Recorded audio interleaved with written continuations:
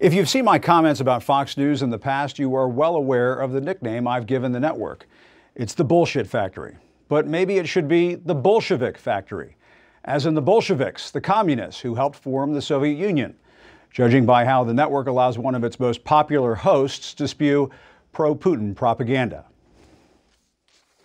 Why is it disloyal to side with Russia, but loyal to side with Ukraine? They're both foreign countries that don't care anything about the United States. Kind of strange. Imagine if Mexico fell under the direct military control of China. We would see that as a threat, of course. There'd be no reason for that. Well, that's how Russia views NATO control of Ukraine, and why wouldn't they? We don't get anything out of pushing Ukraine into NATO, so why are we doing this? You should hear how Comrade Tucker sounds when he's translated into Russian, as in Russian state television.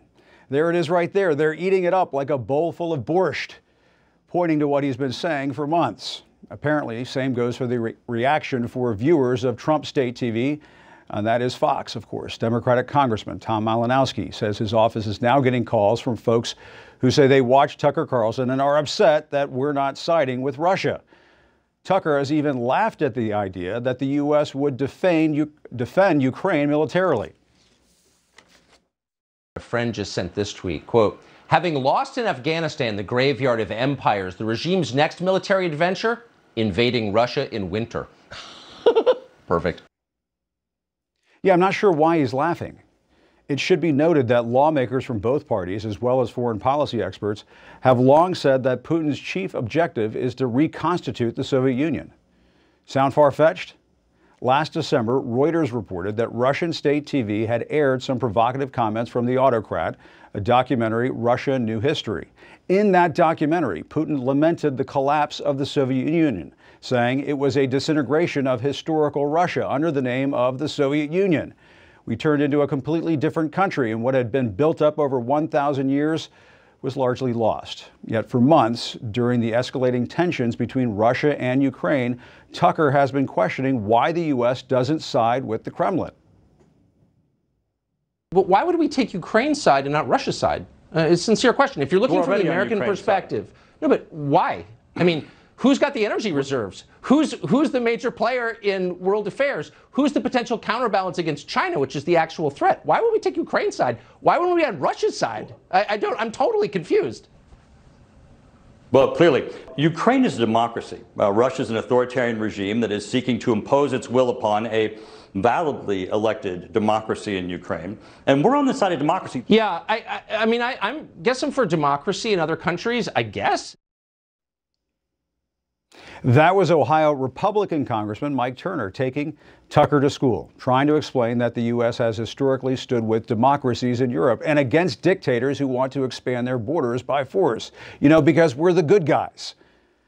Now, sure, Putin is more czar than communist, and he may well be the richest man in Russia, the oligarch's oligarch. But don't forget, the Russian courts have a long track record of jailing opposition leaders like Alexei Navalny. Last September, a European human rights court found the Kremlin responsible for the 2006 poisoning of a former Russian intelligence official who defected to the West. So Tucker is clearly standing on the side of a dangerous autocrat with delusions of grandeur. And not just because Tucker can relate to that. It's because Tucker seems to have a thing for autocrats, a strongman fetish. Lately, he's been fixated on Hungary and that nation's anti-democratic leader, Viktor Orban. Last year, Tucker aired his show from Hungary, and now he's back with an interview with Orban, who makes clear his disdain for migrants coming into his country. Birth rates are declining. That's true in this country as well. It's true in Europe. The populations are literally disappearing. Most governments ignore this trend or instead import new citizens from the rest of the world. But we don't like that approach, because we would not like to, after our personal life, we would not like to leave this country to the migrants. We would like to leave it to our grandchildren. We would not like to leave this country to the migrants, Orban said. Sounds familiar if you watch Tucker's show and all of his segments demonizing immigrants as, quote, making the U.S. dirtier. Never mind the fact that this nation was built by immigrants and that our traditional national motto is e pluribus unum, out of many one. Tucker is not just attempting to mainstream authoritarianism. He is, of course, playing divide and conquer for ratings. The biggest example of that may be closer to home and the COVID pandemic. On almost a nightly basis, Tucker brings on guests who peddle anti-vaccine nonsense, like this segment that aired last night. These mRNA vaccines, the mRNA COVID vaccines, need to be withdrawn from the market now.